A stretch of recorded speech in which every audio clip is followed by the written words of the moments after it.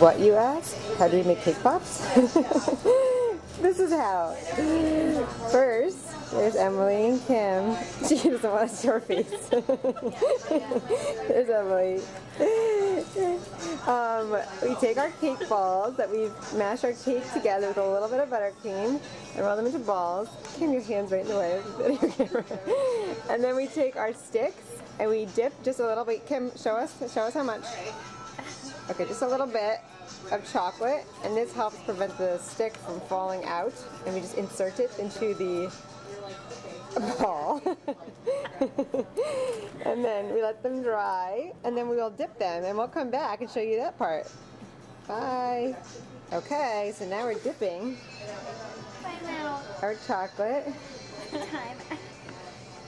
Emily's just letting it drip. Now, it's a slightly different technique when you want the stick to be down versus up. This is down, so you have to make sure that it's perfect on the top. Very nice, Emily.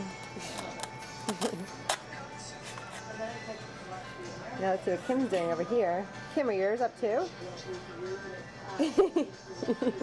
Yes. Yes, she says. Okay. Very nice.